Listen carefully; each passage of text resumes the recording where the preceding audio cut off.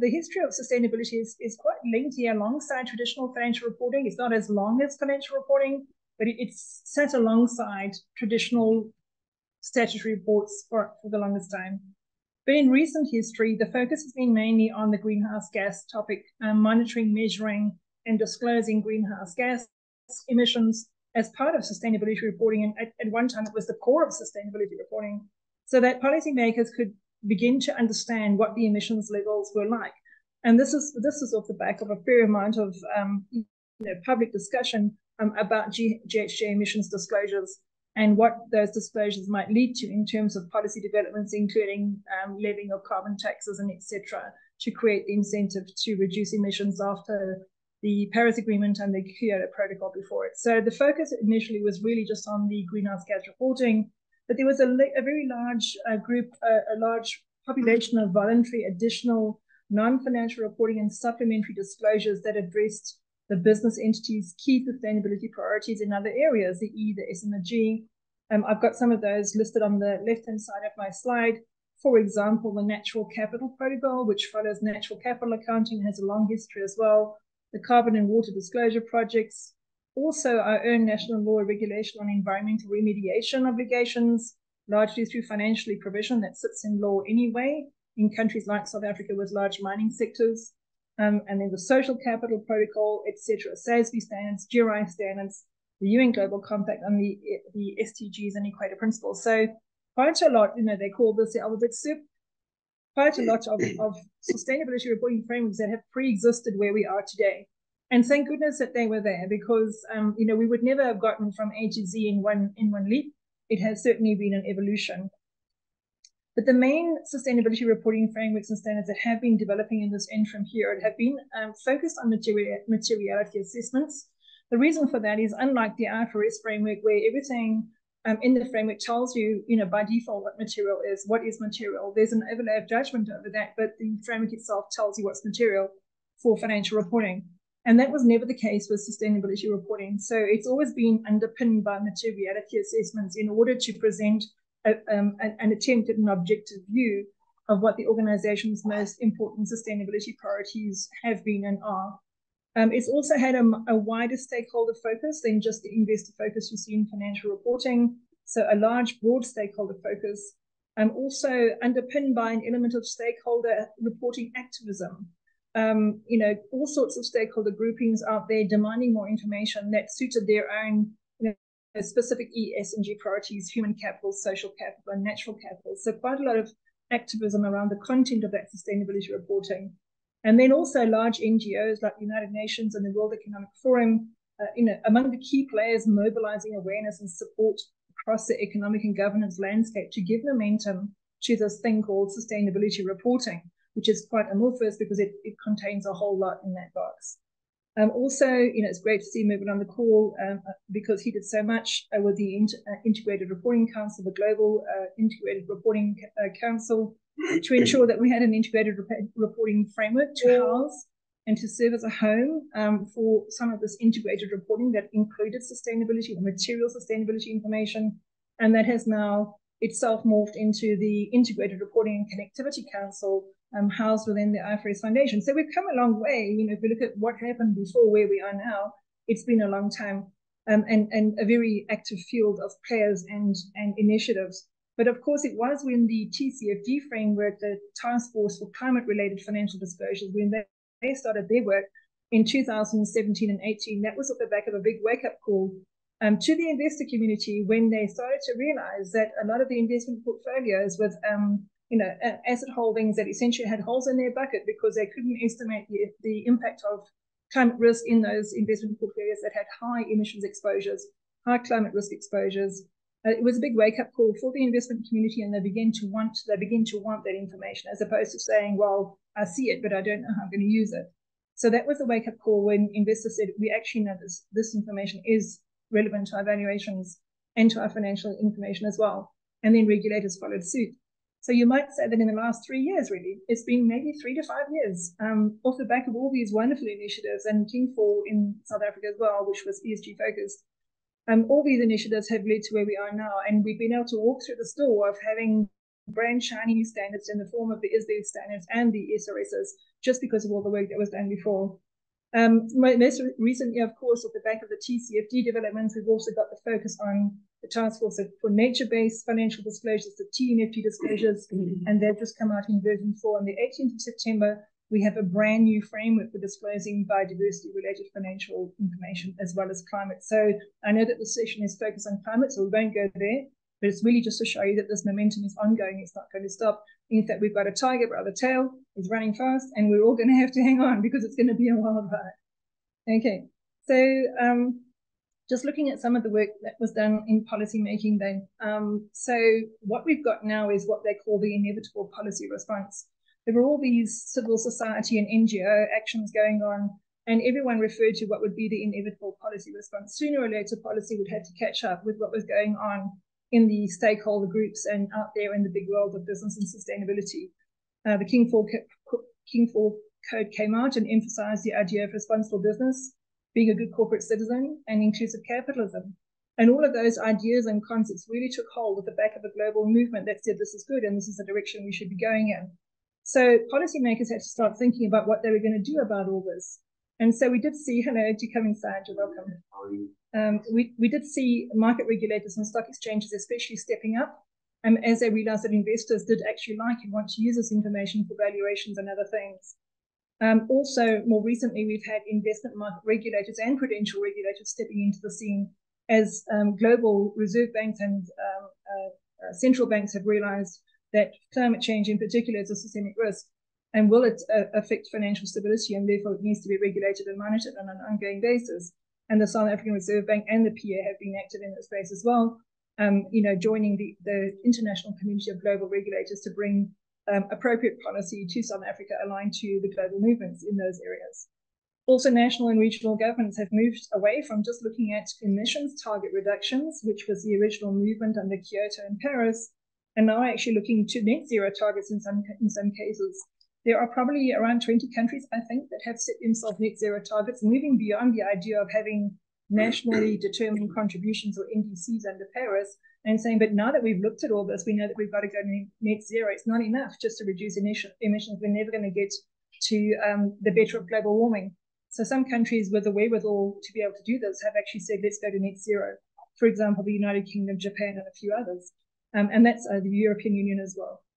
So these are leading voices. They have the most extensive national and regional level policy frameworks in place to address sustainability and ESG priorities, being those environmental and social factors that they view for their countries and jurisdictions as the most pressing and important to sustain healthy and robust investment markets and their economies and trading environments.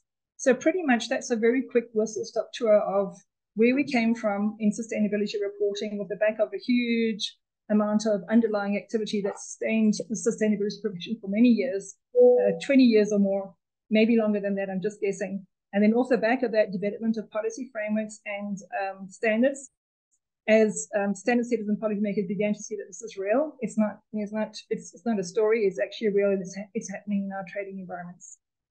So what actually then happened in South Africa? Sorry, Joanne, can I interrupt quickly? I'm just behind you on slides. Which slide? And you just to tell me which slides to move on to. Thanks. The South Africa, Southern Africa slide. I don't have my numbers. It's the one here. There we go. Yeah, thank you.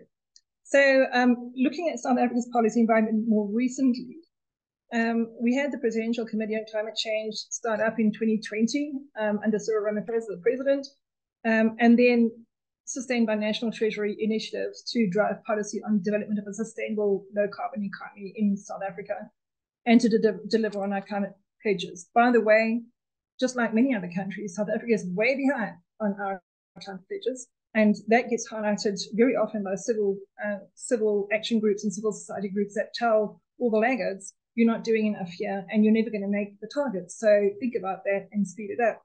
So we have this Presidential Committee on Climate Change, which has been doing, various, I suppose, convening of groups who can change things and have a say in this, focusing on the just transition framework for South Africa, a just energy transition for South Africa, and underpinning that climate finance arrangement for South Africa.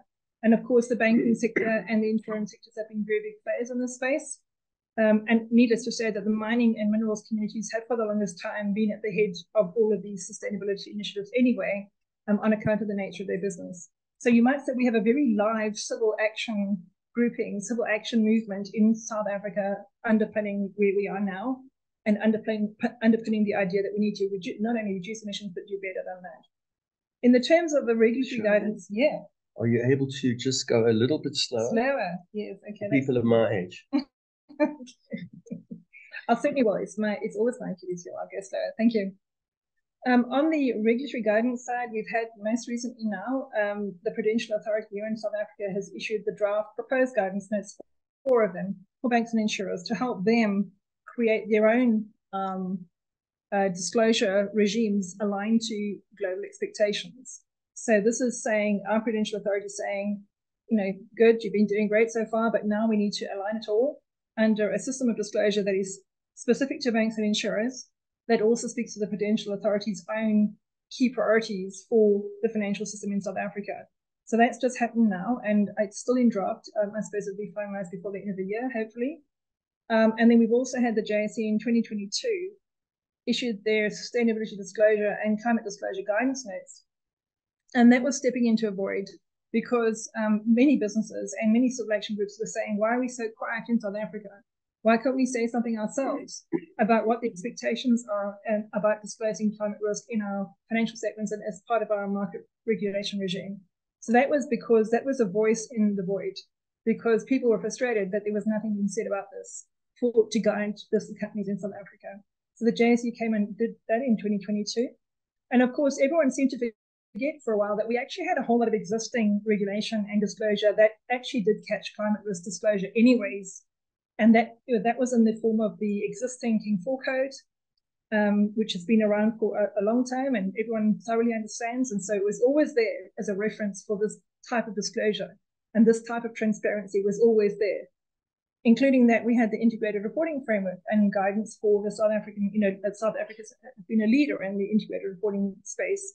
And we had lots and lots of guidance on, how to decide for yourself, how to, ensure that you're reporting always to your stakeholders on the most important things to the business and to your stakeholders. The integrated reporting framework carried that banner, and therefore was also equally applicable to climate disclosure and anything else that falls under the sustainability banner.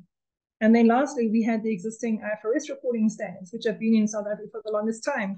And that also, strictly speaking, if you read them carefully and apply them carefully, will tell you that you have to disclose climate risk type impacts on the financial statements already under IFRS. But all of this was a bit too deep down. It was a bit too far under. And so we needed to surface some more prominent guidance for our companies here in South Africa. So you might say we haven't done too badly. We're nothing compared to Europe or UK or some of the European countries in terms of the level of activity around policymaking and standards. But we've been very good uptakers of good standards when they've been promulgated. And we've had some very good leadership from South Africa, King Code and integrated reporting, and a few other cases that I haven't mentioned, where we've actually stepped forward and said that we can lead in this space and exercise our voice in the global south, as they call it these days. So that's really just a tour of where we are now, what's led up to now, and we're in a good space, essentially, although there's a lot to be done. So what we're facing now are 2 shiny new sets of standards that have hit the decks. In June this year, we had the IFRS Foundation's ISB board, International Sustainability Standards Board, a newly minted board created in 2021, with the specific task of creating a set of sustainability standards that the entire world could wear. You might say there were so many fish in the pond, there were so many groups out there that thought they had the clear answer to sustainability reporting, that it all needed to be marshaled under one global umbrella. And Mervyn was at the heart of this, so he knows the whole story, and I'm just tipping the iceberg. But the fact is that everyone came together and said, yes, we've got to do this. We've got to bring something that is 1 menu item versus 100 menu items into the reporting domain, so that people can pick it up and say, I'm clear on what I need to do, at least for this part of things. And so in this case, the ISB has worked very hard and very quickly, actually, to ensure that we have these 2 new standards available to work with. They're only the first 2 in a series that will come. The ISB just had to create a prioritization sort of approach to doing this. And because climate has been so very important to everyone, and everyone can see that we're in a world of depleted biodiversity and very strong and dangerous climate change effects, it has received priority above everything else to do the climate change standard IFRS S2. And then, of course, IFRS S1 is there as almost the foundation to ensure that as we apply S2 and the other S3, 4, 5 that will come behind it, that we have a sort of a generic basis, and you might say the foundation for reporting is there in IFRS S1. These standards are actually going to take effect at least at global level very soon. They're meant to be applied for annual reporting periods beginning on or after 1 January 2024. In other words, everyone is heatedly preparing for application of those standards right now. Because as you can imagine, in listed markets and in capital markets, investors don't like modifications, they don't like uncertainty, and they will more than likely react to information that seems wobbly or that warrants an auditor qualification or modification or something like that, because it's not necessarily verifiable. So everyone's rushing to make sure that we can at least work with S1 and S2. Of course, here in South Africa and other countries like ours, we don't, the ISB standard isn't a regulator, and therefore they have no power to enforce these standards. And so it's up to the National Accounting Standards Agency in every country to look at S1 and S2 and say, we're ready to adopt those standards in our country, South Africa. And that is very likely in South Africa because we've always adopted global standards like IFRS and others. And so there's no doubt in anyone's mind that we will adopt IFRS S1 and S2 in South Africa. The question is what the time frame of that will be so that everyone can align and pick up the standards and use them here. So it may or may not be the same time frame. They are intended to be applied within the scope of the integrated framework that currently exists. So the big question is, where do all these disclosures now go? And if you're a regulator, you say, well, they've all got to be in one report, because investors, first of all, want all the material information in one place, so they won't have to go and hunt for it everywhere. And secondly, the most material information is connected. It doesn't stand alone. So all of this material information should speak to the rest of it in one report. And that's why most regulators around the globe are saying all of this information, which is material and does have financial impact, needs to be in the one annual report that you produce for investors and other stakeholders in an annual reporting period. So that looks like the direction of travel for climate change disclosures. However, when we get to other sustainability disclosures, whether it be about human capital, social capital, those sorts of sustainability disclosures may still exist in other reports, or reports that fall under, you might say, a suite of reports that's headed up by the integrated report store, as we know. So it's sort of a moving space on where all these disclosures are going to go. But as a minimum, all the financially relevant or financially impactful material disclosures about material matters need to go in the one annual report. And this is a clear emerging request from regulators to their regulated entities that they adhere to that. And I suppose there was a sort of a conversation going on about this at regulatory level, especially in the UK, where a lot of climate disclosures were happening outside of their annual reports. And the problem was, first of all, do they speak to each other at all, or are they completely disassociated disclosures? And this was a real concern for the regulator, because it meant that those disclosures weren't as effective as they could be if they were in one place. And there's a bit of honesty check in that as well for the reporter too. Good, so the focus is on climate from the ISB's point of view. I'll just pause here for a minute and see, Carolyn, is there any question or anything that I need you to pause on for the moment? I realize I have gone maybe a little bit fast. That's a terrible thing. But we'll see if anyone just wants to stop and pause or interject or say something, even in this room here, if you would like to make a comment.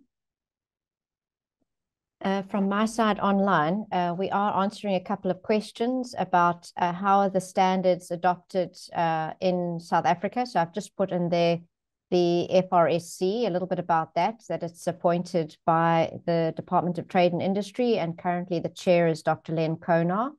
I've put the link in the chat function to that, the FRSC, and I've also put the links to the various the IFRS S1, S2 standards. I will make those available together with this presentation slide deck on the website when I publish the recording of the event. But otherwise, nothing else from our side. Thanks, Joanne. Thank you so much, Carolyn. Of course, the big bun fight in the development of IFRS S2 was whether or not it would become mandatory or be made mandatory to report the Scope 3 emissions, greenhouse gas emissions, sooner or later in the scheme of things. And just pretty much on the last set of revisions, the ISB decided that the Scope 3 emissions, which are very hard to calculate and challenging, and the methodology is not always entirely clear to everyone, those Scope 3 GHG emissions are going to be you can disclose them if you want them, and if you feel that you're on top of it all, you can make those disclosures. However, there is a temporary relief for 1 year to allow companies to get their heads around the S2 reporting anyways, and at the same time brush up their ability to properly and reliably report the Scope 3 emissions.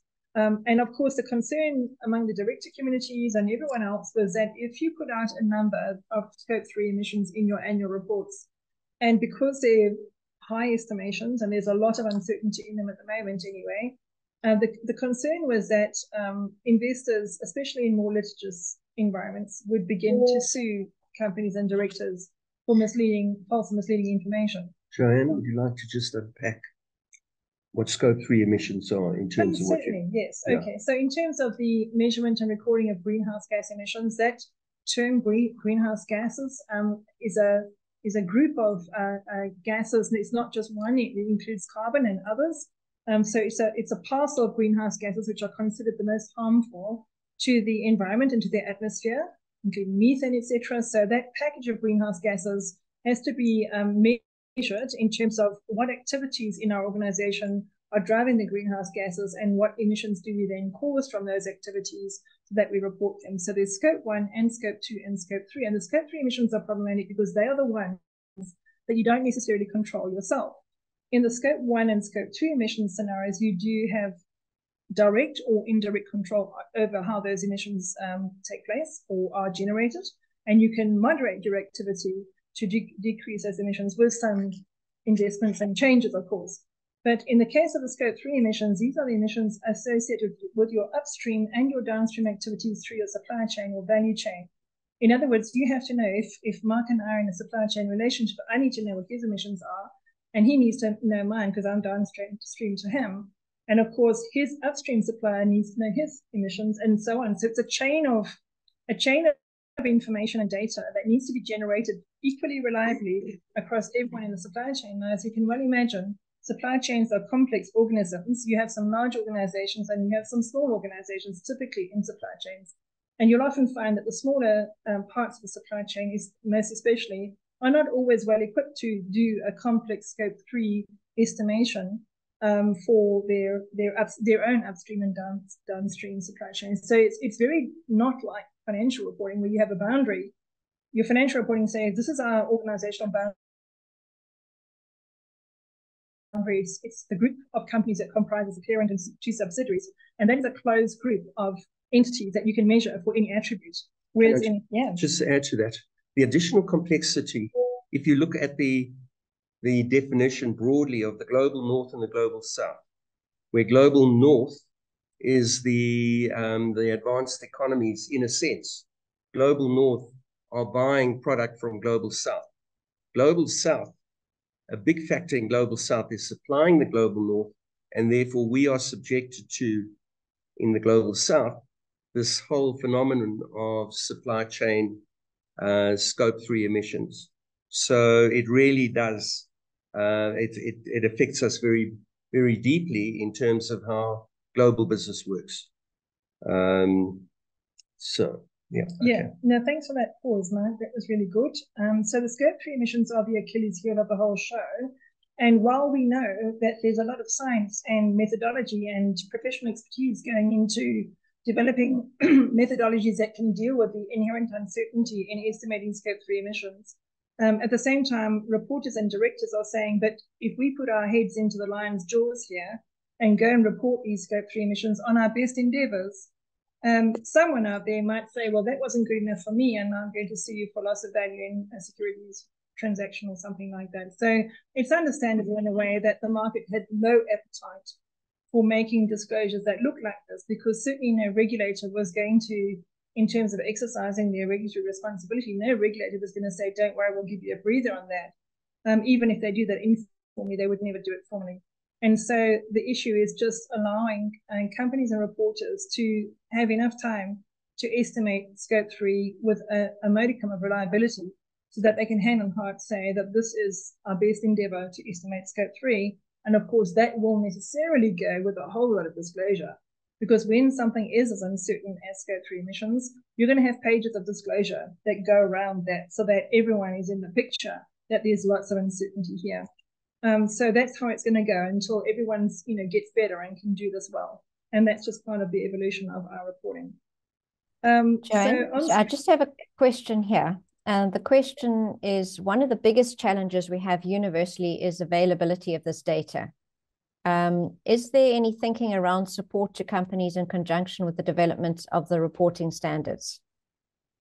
Yeah, I think this is where, in a way, a lot of reliance is being placed on professional consultants and also NGOs who are specializing, in other words, who are giving attention to this particular area, and they're getting a lot of global funding as well. So I think the guidance that we will receive will get better and better. At the moment, essentially what we've got in a nutshell is a big estimation type scenario. With lack of actual data, you use proxy data to, which is essentially data that's reported on a sector, a whole sector level, from statistics, returns, etc. There is data available, but it's not at the entity level, it's at the sector level. And so based on a whole lot of activity proxy measures, one can, it's high estimation, one can actually create a form of estimation which you can rationalize, you can articulate. It's not always clear what the range of variance is in those estimates. So, and this is all coming out in methodologies that are being developed at the moment. Banks in particular, banks and insurers, because they are in the line of fire for finance emissions.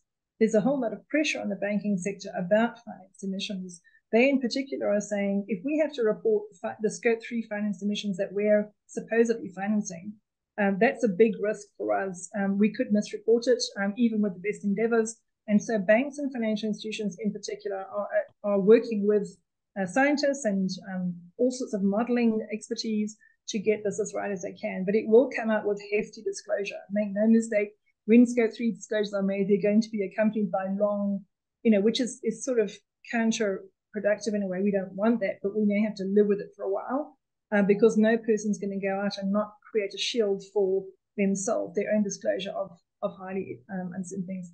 The auditing of these Scope 3 emissions will also be extremely challenging. So Joanne, I know the focus. Sorry, I've got one. While I've got Mark's going to ask the question, I'm going to launch the poll, and this poll is around the disclosure data. I'm going to launch it now, and then I'd like to see how. Yeah. Just a second. Sorry, in the room we can't actually have you. Hang on, I'm learning how to launch it. So let Mark carry on. What we will do is we'll ask you to read the question and just put your hand up, and then we'll manually adjust the poll.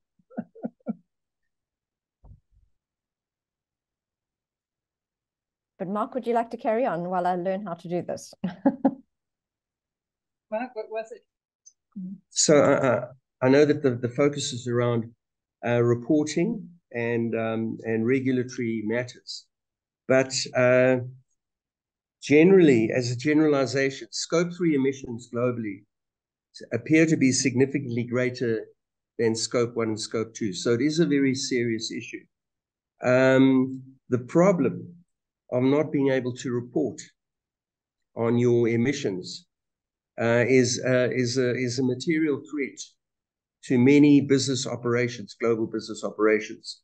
And there are many examples of countries, never mind large corporates, who have lost their markets globally from north selling in, from south selling into north, by virtue of the fact that they've been unable to measure and disclose their Scope 3 emissions.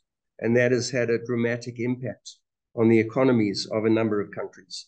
So this really is a very serious risk to business and to the economy. That's quite right. Okay, we have the poll up. Here's the question. How risky are your sustainability disclosures? Is your data any of verified, generally trustworthy, adequate, patchy, or generally untrustworthy? Have a go. If you were to imagine this from the perspective of your own entity, there's no, there is a recording that we won't show to any regulator. What do you think? So far, I don't think you've got any responses, Carolyn. It's a tough question. I do have responses. I'm just waiting for the last responses to come in. You give me a minute. I'm at 1 minute 28. I think it'll be 30 more seconds as people want to answer, and then I'll show you the results. In those 30 seconds, volunteer a couple of responses in the room here. They're adequate. Adequate. 1 adequate. 2 adequate. I feel like it. Generally untrustworthy. Okay, that's been a range already. Okay, I'm going to end the poll now. Thanks everyone for participating. And I'm just going to share the results on the screen for everyone to have a look at. So we've got 50%, none is verified, none is generally trustworthy. We've got 50% is adequate, about 40% is patchy, and then generally untrustworthy is sitting at 13%. And based on what we had in the room, that trend would hold in our room here as well, Karen. So everyone is bordering adequate to below adequate, reflecting the general concern that these numbers aren't yet sufficiently reliable to be able to report to investors for investor decision making. And therefore, it's a big caveat enter on those disclosures, and that's a bit of a conundrum. On the other hand, when we were looking during exposure draft phase, when we were looking at this very thing, because 80% of the disclosures that any entity typically would have to report are Scope 3, more often than not. But in some cases, your Scope 3 might be equivalent to the others, but for many ordinary retailers and consumer goods type organizations, it's 80% of your total emissions are Scope 3. So if you don't report those, we're not making much progress, are we? It may be doable. It make things more doable. It would make things easier for everyone, but it wouldn't be very effective because we'd have a very big hole in the actual disclosures among a group of listed companies in a sector or on a stock exchange. And so if no one does Scope 3, we don't really get very far. So I would like to just add into this that because we're in an early stage of this process of sustainability reporting, I venture to suggest that if we were to take this poll in a year's time, we would probably find there would be far more literacy and concern about the adequacy of our sustainability disclosures when we are confronted with what we are having to meet in terms of global requirements. So it's early days, and it would be an interesting thing to monitor. Building on the Scope 3 conversation we've just had there. Joanne, I just see that you're not seeing the slide share. Are you seeing it on your side? I can see now from Mark's computer, we've got the results of that poll on the screen. Yes, no, but I'm busy sharing your slides now, and I don't see it on your screen. I can see them. Yep, we can all see my slides, yes. Okay, great, thanks. Because I see behind you, it's still showing the polls. Oh, I see. There we go. Oh, there we go. Great, thank you. All right. Good. Okay, at least you knew what to do, Mike. So the same issue, believe it or not, is exactly the same issue with all the other sustainability disclosures. The question we really have to ask ourselves as boards and directors and management teams and executives is for any of these sustainability disclosures, even though we might get them done, are they useful? Are they going to be sufficiently reliable for use in investor or other stakeholders' decision making? And that's why the conversation we just had about Scope 3 is actually about everything. Because if we don't pay attention and if we don't get systems and controls in that can cope with these disclosures, which are new, by the way, relatively new, if we don't get that level of attention on them, they're going to be all pretty and shiny, but not very useful to anyone. And so for that reason, in my mind anyway, the material sustainability disclosures that we intend to make to our stakeholder investor communities need to be wrapped into the finance function. Now, we get a lot of conversations, and we're going a bit off point here. We get a lot of conversation about whether you should have a chief sustainability officer or something between the sustainability officer and something else. And how should you do it so that at a big executive level, companies will take responsibility, so that it's not buried, 3 layers deep and no one really cares about that person's work or not because it's 3 layers deep. But once you bring it up to executive level, the question is which executive should bear the ultimate responsibility for the accuracy and reliability of these disclosures. Of course, it's the CFO and the CEO, because the CFO function, the finance function, has historically always held the mantle of the reporting, the guidance of reporting inside the organization to ensure that what goes out into the public domain is the information the organization does want to put out and that it's been checked internally through internal assurance, etc. So notwithstanding that you may invest quite sensibly in a sustainability function and a chief sustainability officer, etc., when it comes to the actual reporting of that information to your external stakeholders, you absolutely do need it to be wrapped into the finance function. And I think there's a missing conversation there sometimes because people have long, arguments about who it should be. And of course, it should always be a core CFO function. And of course, CFOs might run a mile to hear that because they've already got quite a lot on their plates and they don't necessarily want a whole swathe of new, somewhat wobbly sustainability information coming through into their domain as well. But that's the trajectory. That's where it must go. So just by the way, completely off the point.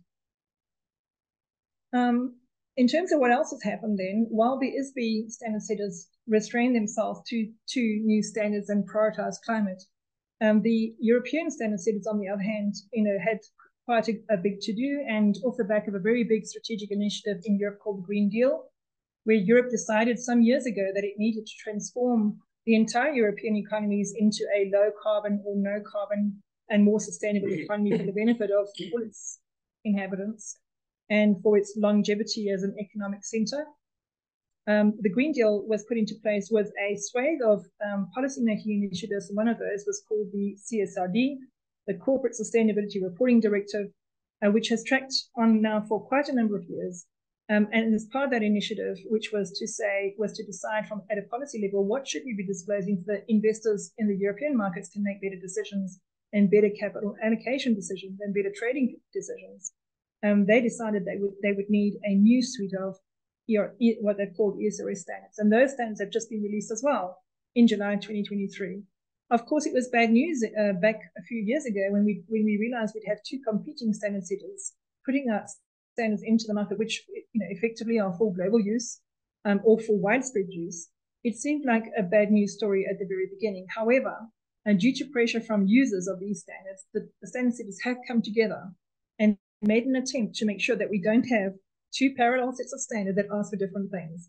And so the word interoperability has been used more recently quite a lot to describe how standard setters have responsibly decided to talk to each other, the international standard setters, the European standard setters, and the GRI, which has already got a very big investment in global standards.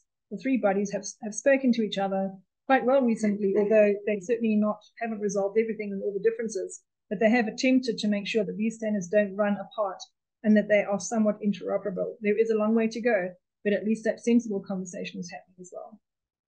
Any questions, Mike? I see you're getting ready. No. Mm-hmm. Cool. Okay, good. So in terms of what the Europeans have done then, they've put out 12 standards. Yes, go ahead, Raymond. I just want to ask for related to the carbon adjustment, CBAM? Yeah. Carbon adjustment mechanism. So that's a slightly different piece of policy, which the Europeans started and which everyone else has replicated, because it becomes apparent once you start to ask people to count their emissions that when, for example, when South Africa exports product into Europe, if we don't give our carbon description along with that product, they could be importing a whole lot of emissions attached to the product that we send into Europe, that they then have to almost deal with themselves from a cost impact point of view. So what the Europeans started saying they wanted to do was to make a pricing adjustment or a tax adjustment. It's essentially a tax on imported goods into Europe to say, if you're going to not manage your emissions and just give us your product with all the emissions it has attached to it, then you're going to incur a penalty on your pricing in the form of tax, to allow that product to come into Europe with all those emissions associated. So there's a direct incentive for importers of product into Europe, exporters of product into Europe, and importers to make sure that their emissions are managed down so that they don't incur that penalty pricing or taxes on the product. It's a big thing for the global south, excuse me, because the more we don't care about our emissions or don't care to measure or reduce them, the more we're going to be penalized on pricing and return on trading profits, because our product goes into Europe with a whole lot of emissions on it, or alternatively, it gets rejected because Europeans don't want product anymore with that level of emissions on it. They want something else. They'll go to Oceania markets or American markets and get an equivalent product or something to substitute with these emissions. So we're in that sort of really competitive trading space now. If we don't here in South Africa pay attention to this, our products will be marginalized in favor of other countries and other regions that do as well. And now what Europe has done has been applied also in the UK, in the Australian markets. It's everyone gets it and the sense in doing it. Good question, thank you.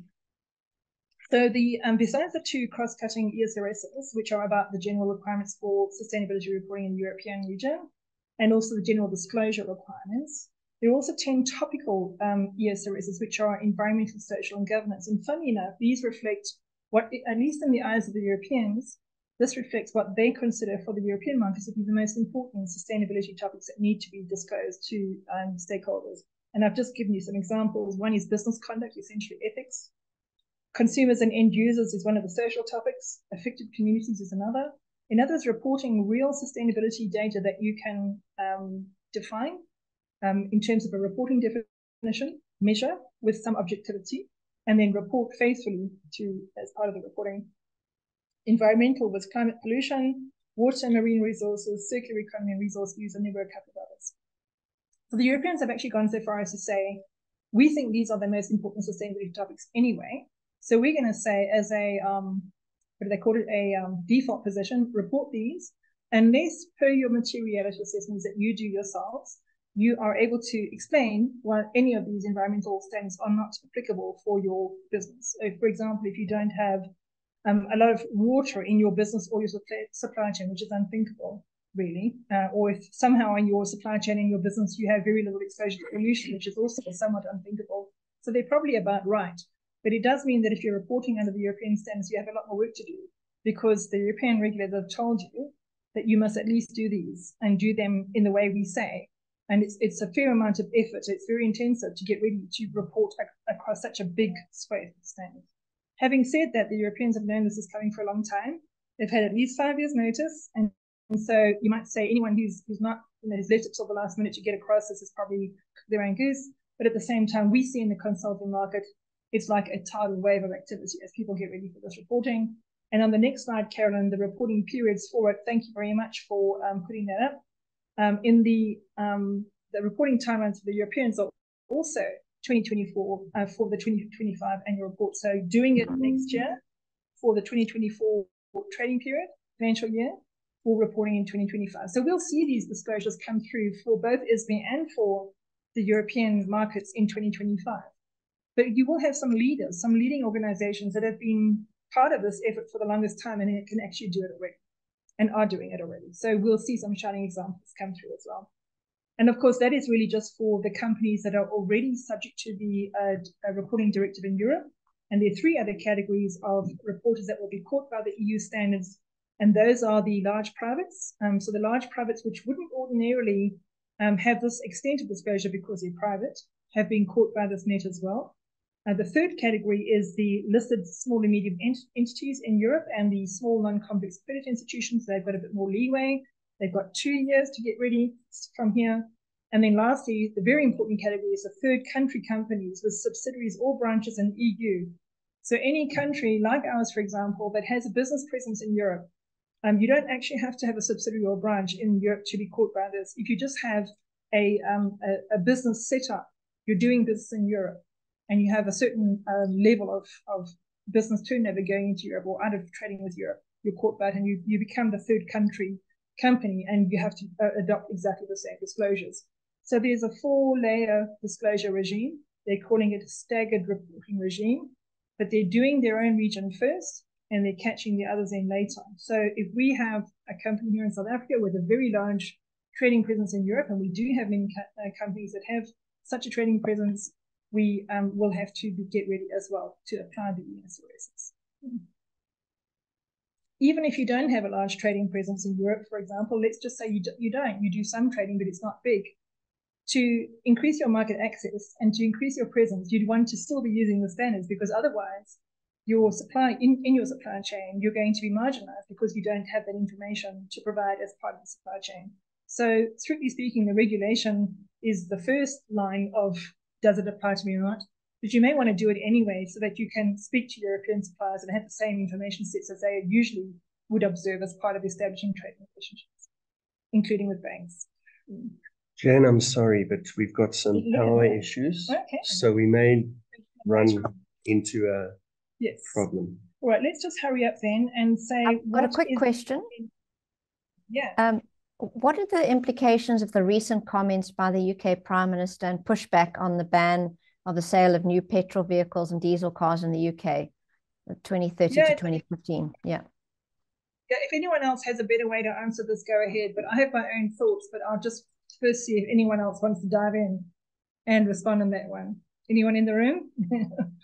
I think essentially, of course, Rishi Sunak is the Prime Minister of England, he's a politician. And what is actually happening here is that the trickle-down effect, if I can use that word, of all the policy initiatives, because UK has been very active and proactive in their policy making, and they've been very good at putting in some really solid policy designed to lower carbon emissions. And that all makes good, logical sense. But the rubber hits the road when suddenly an ordinary guy living in Brighton is going to be forced to replace his car because he can't anymore drive a petrol vehicle in Brighton streets without incurring heavy, what do they call them, levies, because you're driving a petrol fuel car through the city centre instead of an EV car. And of course, it's going to be problematic in terms of voter unrest, but also because right now the entire world, including the UK, is going through a cost of living crisis. Australia is, New Zealand is, UK is, many other countries are. Some of that's linked to the war in Ukraine, and some of it's just linked to all sorts of other disasters and issues. So cost of living in many developed countries has soared to the level where asking this overlay of expense to go on to, to put that onto the main street has become a bit of an issue.